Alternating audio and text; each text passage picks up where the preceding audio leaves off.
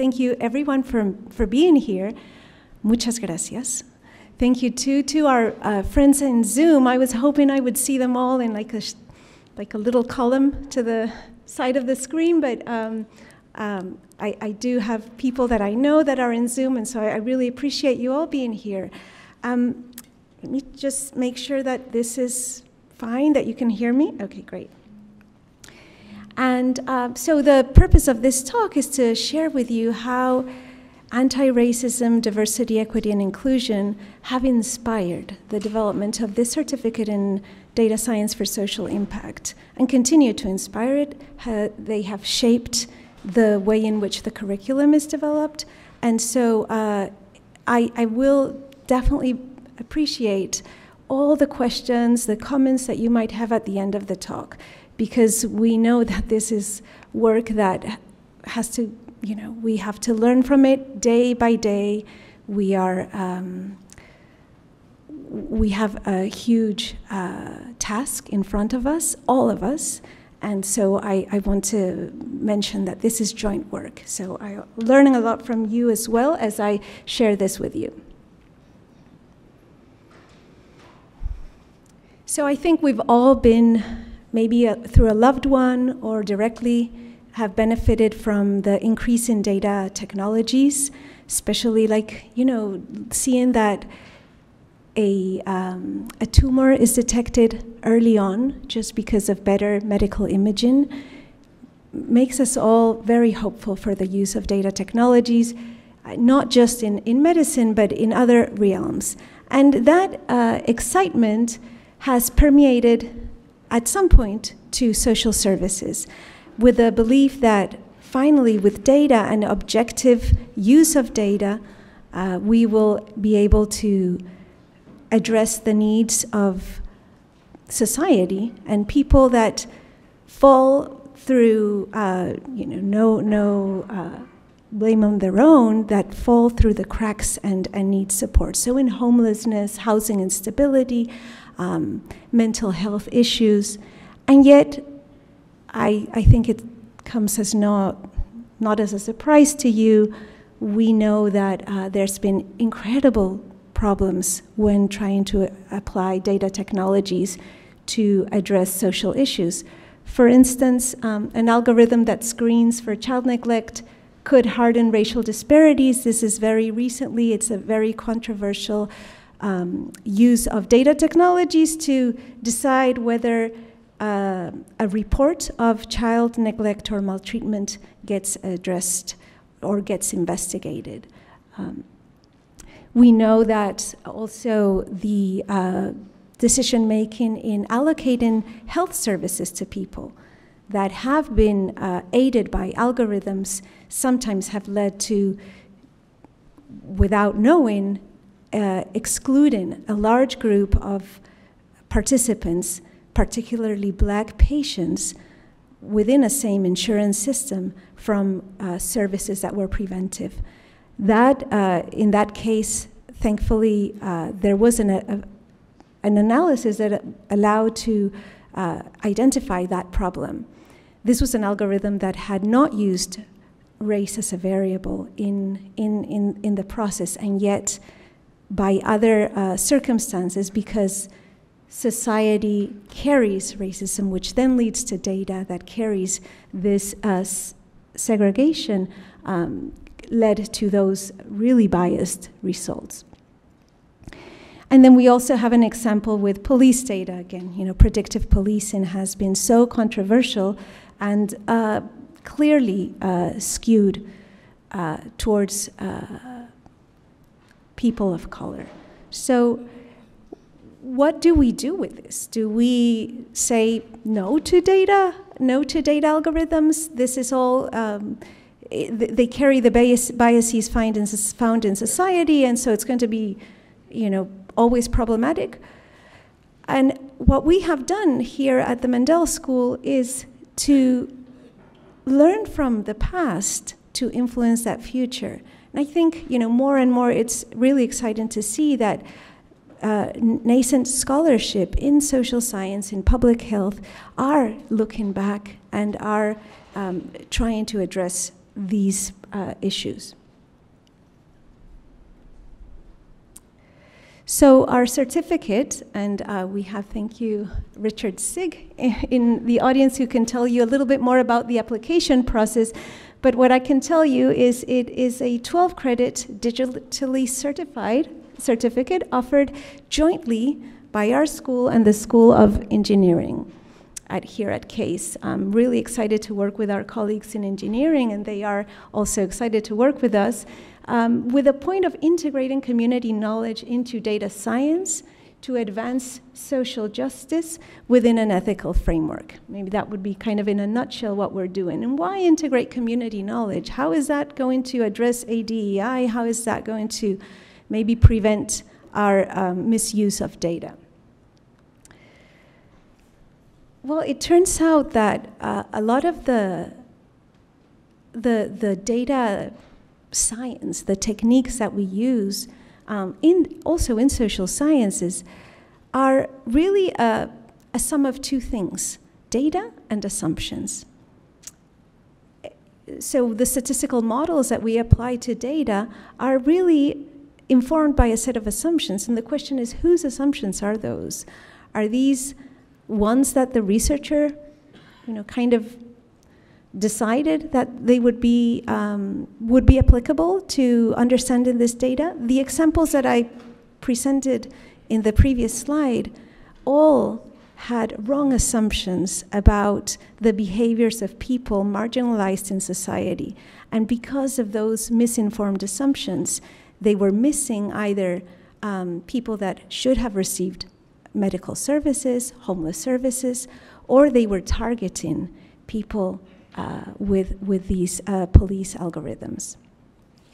So we think that it's really important to use information from experiential knowledge, community knowledge, at the very beginning, not at the end to interpret results, but rather at the very beginning. And so that is how our curriculum is structured, with 4 classes that can be taught, can be attended in person or remote. The first 2 classes, so you see the 2 in red are the Mandel Schools classes, and the green ones are the ones offered in engineering. The green classes, exploratory data science and modeling and prediction, are both obvious, as their names indicate. They're going to teach us about the tools, the data techniques, the modeling techniques, the exploratory visualization. And that is important, right? But those tools are not enough. What we want to do is frame it with a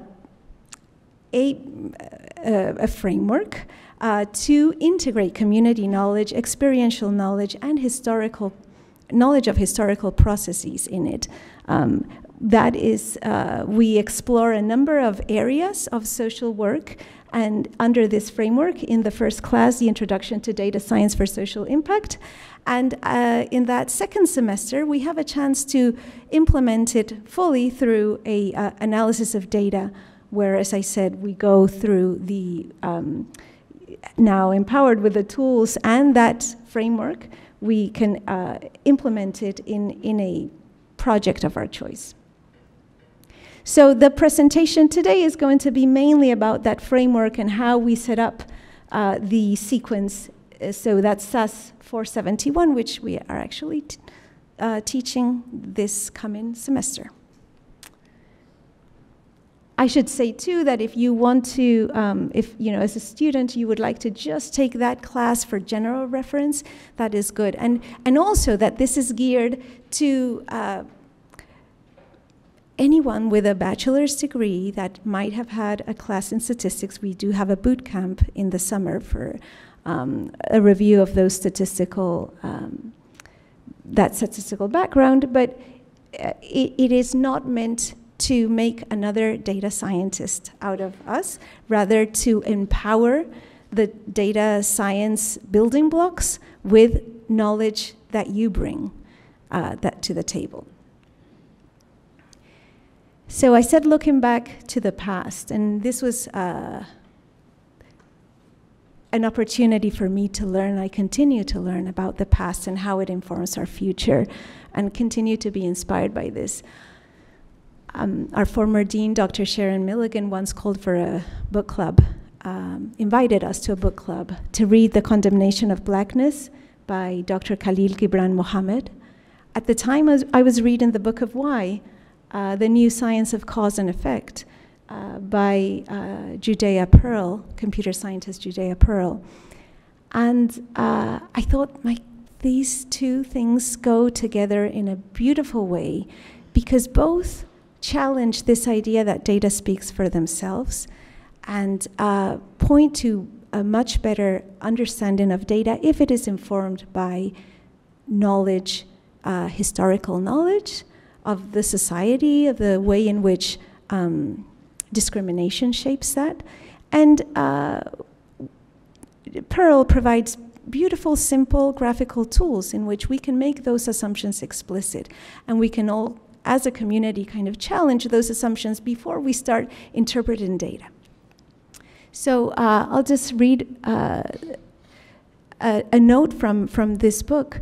The invisible layers of racial ideology packed into the statistics, sociological theories, and the everyday stories we continue to tell about crime in modern urban America are a legacy of the past. The choice about which narratives we attach to the data in the future, however, is ours to make. So what narratives do we attach to the data? And then Pearl, at a recent interview, he says, data alone are hardly a science, no matter how big. He actually says big data are dumb data. But in this interview, he refrained himself. And no matter how big they get and how skillfully they are manipulated. So again, the idea of when we use a causal graph to set up our assumptions, to clarify them and share them, then that, along with data, might be able to be more powerful. I want to say that it was painful, it was instructive, and it was inspiring to read The Condemnation of Blackness. And I have gone through it a number of times because of the class that we developed social data analysis and racism then and now. But most of all, I would say it was inspiring, and it allowed us to meet not only Dr., well, not in person yet, Dr. Khalil Gibran Muhammad, right there in the center, but also amazing people that lived in the early 1900s up until, well, people that lived until just a few years ago, continue to live, and that have used data in a different way. They challenged the way in which social science scholars that at the time in 1930, 40, and 50 were on the podiums of the academies, the national academies. These scholars and activists challenged the way in which data was used. They did not say, okay, data is not useful because it stems from a racialized society. They use data to challenge the flaws in logic that scholars had. And so that to me was incredibly inspiring and revealing. Ida B. Wells, mathematician Kelly Miller, Fannie Williams, an activist who said, at the time when there was unfortunately a term for the study of racism, it was called the Negro problem, and she very smartly pointed, that is not the problem. The problem is, how does one navigate a system that has so many barriers, that seems really so crazy, right? And of course, as we know, Du Bois as well. So there was much to learn from looking at the past, and only very recently in 2020, 2021, and 22 is that the American Economic Association, the Association of Social Workers, the American Psychological Association, present some statements of recognizing their lack of knowledge, their lack of understanding, sometimes their apologies of the harm performed. So this is just to say the things that I learned in statistics, that we learn in our statistics classes, if detached from the clarifying where those assumptions come for the models we run, we're not advancing social justice, we're not advancing ADEI when we omit them. Many of us, if we have, ever had to run a regression and we include a variable that classifies people by the social construct of race, what do we mean by that? Have we, spent some time questioning the way in which it is used? And as a social worker, if you are working with a client and you enter those types of demographic characteristics, do we question what are they going to be used to? How are they going to inform our better performance as an agency? Sorry. So just want to make sure. So we are building resources using a public interest technology grant to to infuse this certificate with community knowledge to help students critically examine and challenge assumptions by integrating community knowledge at the very beginning, so that when they use administrative and publicly available data, they have a much more critical perspective on it, to identify and address bias in data analysis, in causal and predictive modeling, and then also to shape the analysis under principles of ethics and fairness. Our team is a nice, diverse group of community partners, community collaborators, people that with lived experiences that come not as a focus group participant, as a subject of research, but rather as a collaborator to inform our analysis of data. We have student collaborators and then faculty members from multiple schools.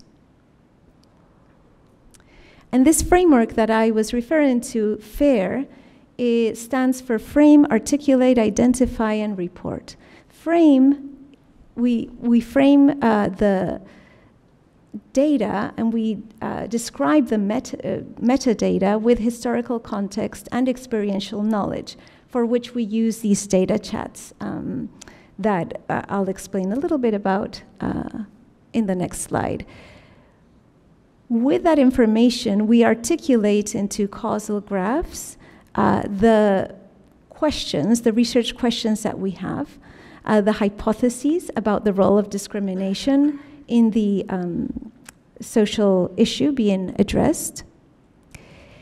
We take almost like a checklist approach to looking at each variable and trying to understand if there is any bias embedded in that variable or in the fact that maybe some observations are missing. Why are they missing? And then we report back. So originally the framing of the data uses experiential knowledge. So our subject matter experts are people with lived experiences whose data is represented. And so then we report back to this group, to members of the community or agencies that can give us feedback. It's not just about reporting at an academic conference, as much as that is still very important. So one example that we are currently exploring is the recertification of the Supplemental Nutrition Assistance Program, SNAP. As you might know, it's one of the largest programs, social service programs in the United States, and it's been analyzed using administrative data multiple times. The thing is that every 6 months or every year, people that qualify have to recertify again, and it has been shown that about half of those that are enrolled in SNAP, by the first year, half have already dropped. And half of those who have dropped apparently would still qualify. And so what's going on with the problem and the program and the process that makes people who qualify, who could, use another $100 for food, not be able to access that. So we embarked on this, the first part of the framework, F, with one of my partners of research, Emily Nelson is here with me. We have done these conversations with people. We have food, and we talk as if we would do in a sobremesa, in a just having lunch and then talking after lunch, right? And so we recognize that there's this data generating process, the administrative data that we see.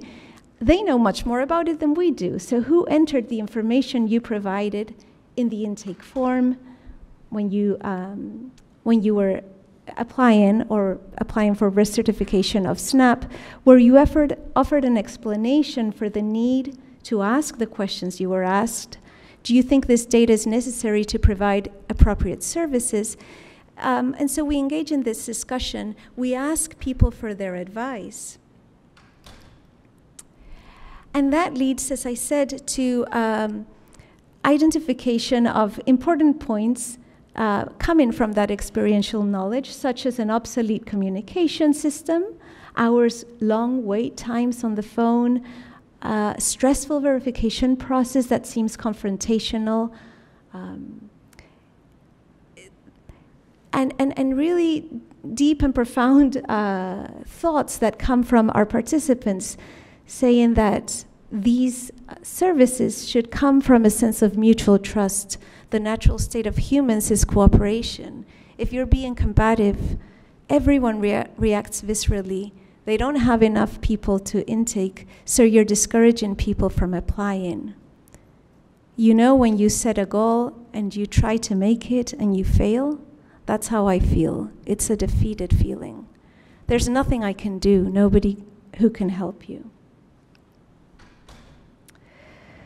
So it's kind of sounds a little strange that we go from those important thoughts to a graphical model. But I just want to point here two things. So this very simple model that you have here, where FR is failure to recertify, would be analyzed in the standard way, where we put multiple variables in a model and we predict, is that person at risk to fail recertification? Where race is just one more variable that we unquestionably enter in this model.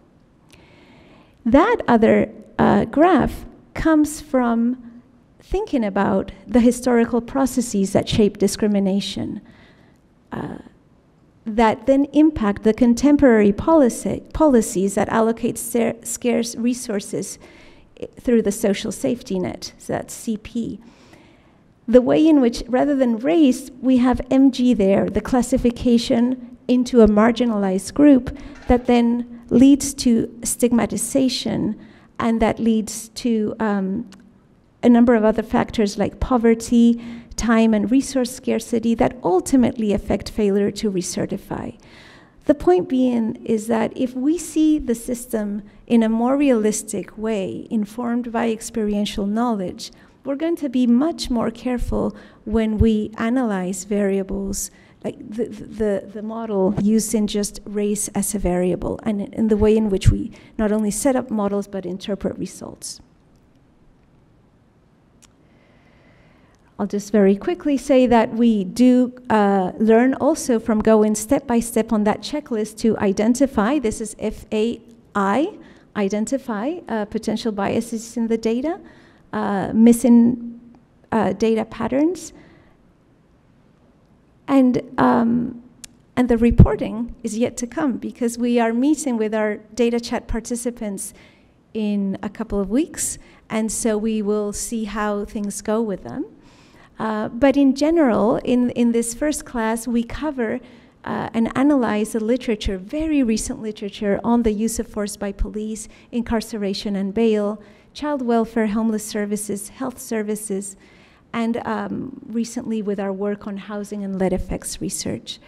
We allow students to focus on their interests any areas in which data technologies are being used for decision making to improve social services is something that we allow students to take on. I also want to point out that just like I had this beautiful picture of scholars, activists that are less, that are not surfaced in our knowledge of contributions to social sciences, and yet should be. Today, young and alive, we have amazing Black scholars as well. I have drawn, and my colleagues and I have drawn for this work on two important groups of scholars in epidemiology, pointing to teaching yourself about structural racism will improve your machine learning. Recommendations for using causal diagrams to study racial health disparities. So we're really excited to see that this is work that others, are also developing. And when it comes to touching on issues that are so important and so personal, and when I say personal, I mean every one of us, right? In a society wherever we are, and not necessarily in the United States, but where there is marginalization of people, then I think that it's really helpful to draw from the literature, to draw from the arts. So I wanted to, you can read in case, it's not, the audio isn't the best, but this is one of my heroes, Wynton Marsalis, trumpetist and I would say philosopher. So here he goes. This was years ago when he was asked about race, and this was for a jazz documentary by Ken Burns. Well, race is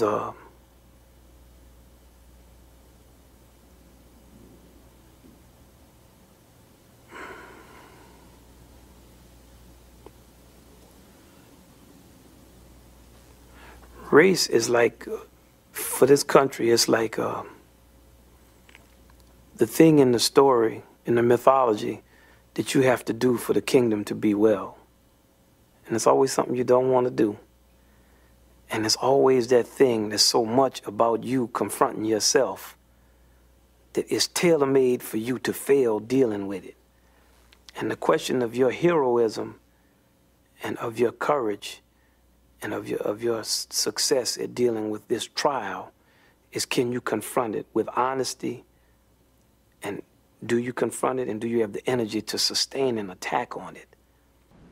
So I leave you with the courage that Wynton Marsalis inspires us to follow,